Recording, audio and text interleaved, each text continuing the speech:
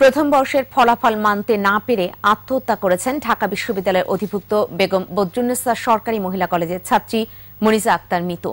মিতুর খাতা পুনর্মূল্যায়ন ও ঢাকা বিশ্ববিদ্যালয়ের অধিভুক্তি নিয়ে বিতর্কের সুষ্ঠু সমাধানের দাবিতে রাজধানী নীলক্ষেত মোড় অবরোধ করেন 7 কলেজের শিক্ষার্থীরা।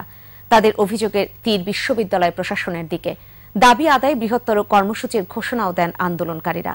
আরো জানাচ্ছেন মিনালা দিবা।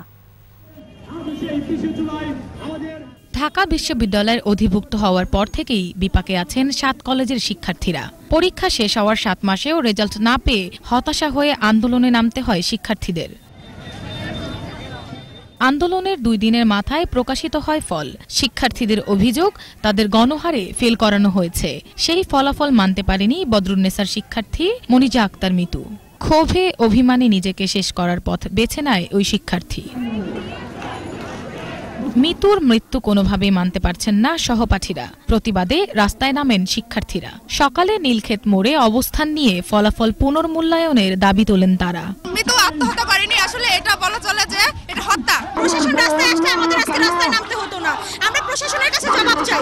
আমার বেস্ট ফ্রেন্ড চলে গেছে, এমন আরো মানুষের বেস্ট ফ্রেন্ড চলে যাবে, এটা আমরা মানতে পারবো না। এটা 7 কলেজের মিতু, এটা আমাদের বদরুন্নেসা শুধু মিতু না। প্রকাশিত রেজাল্ট কাঙ্ক্ষিত নয় দাবি করে তারা বলেন পরীক্ষার খাতা নতুন করে দেখতে হবে। মিতু মারা গেল কেন সেটা জবাব চাই আমরা।